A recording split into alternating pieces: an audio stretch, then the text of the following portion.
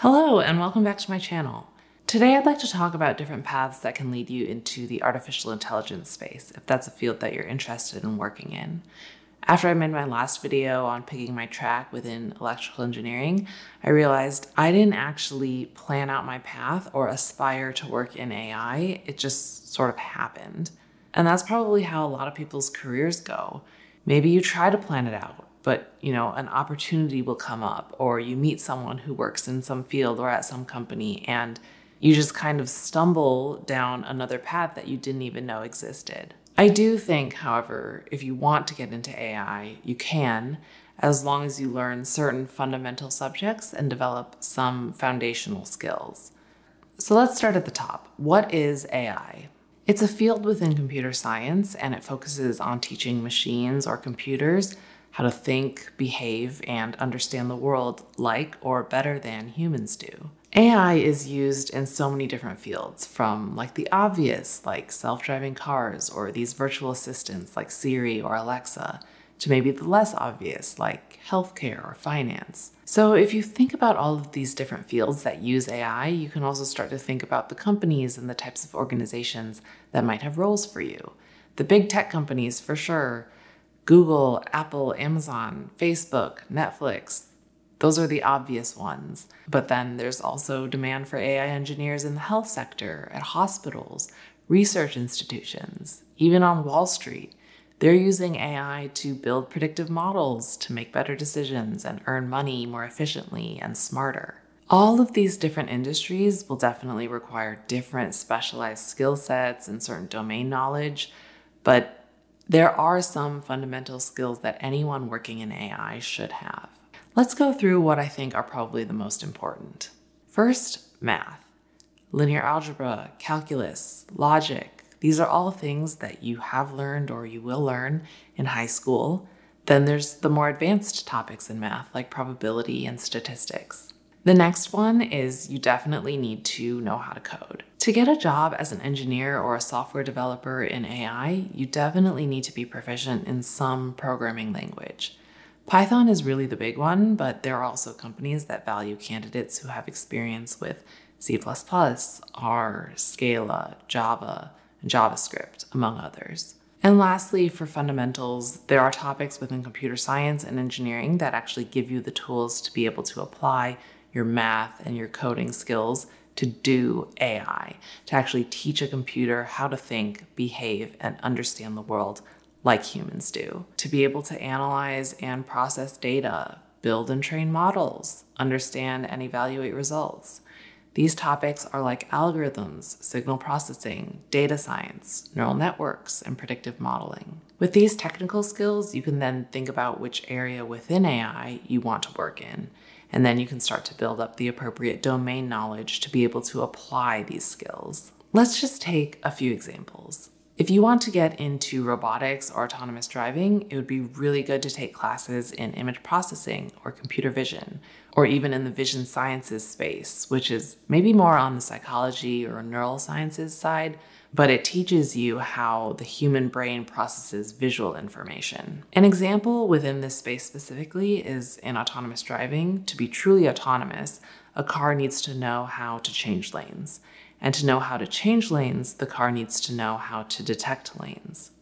And to know how to detect lanes, many algorithms will use cameras and will search for those lane markings within the images from the feeds from those cameras, because the lane markings on the road are actually quite standard. And to be able to extract those lane markings from an image, you have to know how to process that image and how to handle it in software.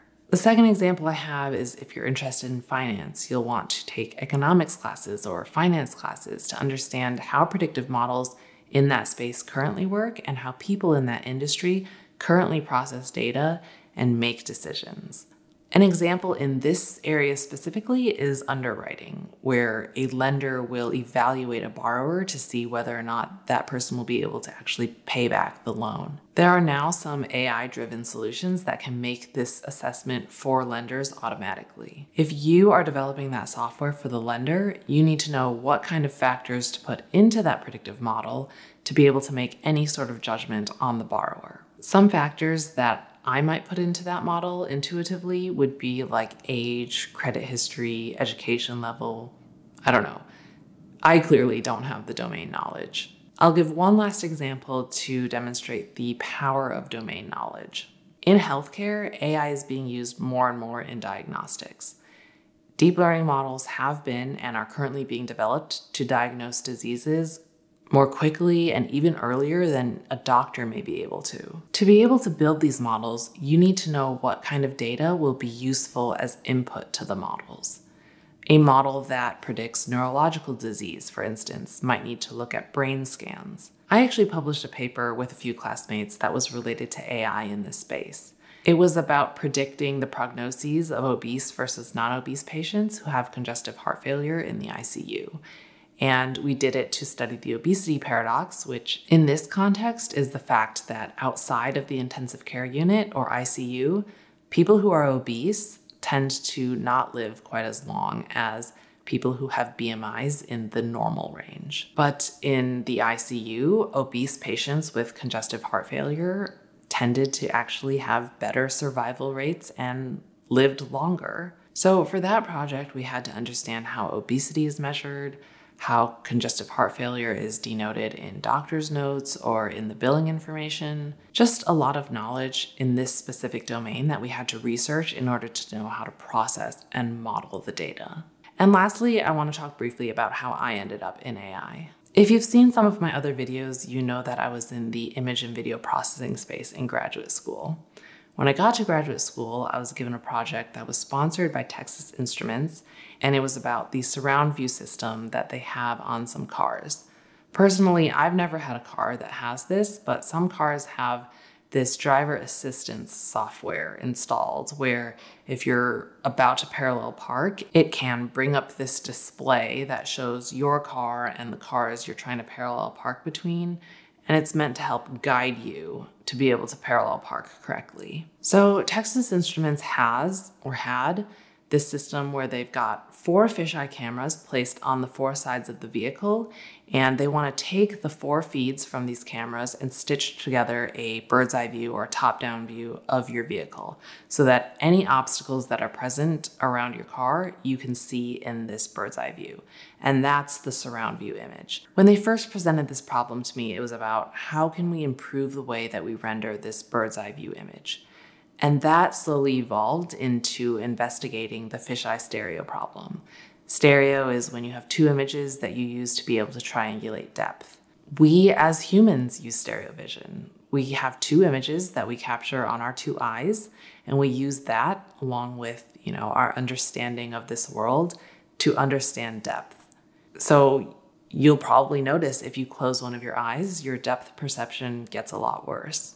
Okay, so back to the research. A popular topic within computer vision is taking a single image and estimating depth given only that one image. This problem was really interesting to me, so then I got into trying to tackle this problem with fisheye images.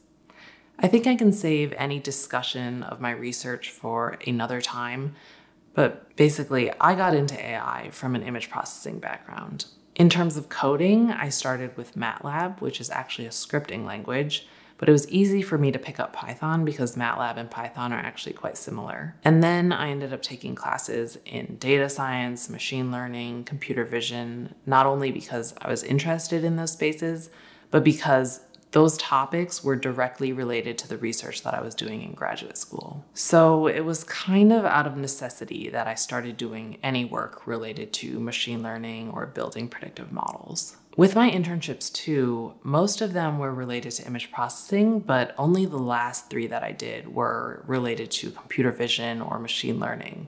And I had to go actively pursue internships in those particular areas because I felt like I needed that industry perspective on problems in AI. And then when I started applying to jobs, I was applying to anything related to data science or computer vision or image processing. And AI was just really hot at the time, and it still is, that it just happened so fast and really naturally.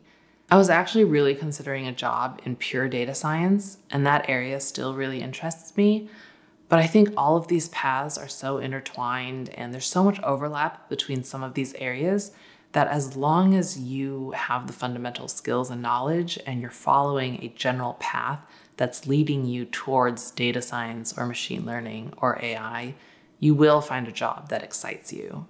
I think I'm going to end the video here. If you have any questions on how to get started with some of the topics that I covered in this video, or you have questions about my background, feel free to leave them in the comment section below. Please hit the like button and subscribe for more content. Thank you so much for watching, and I will see you in the next video.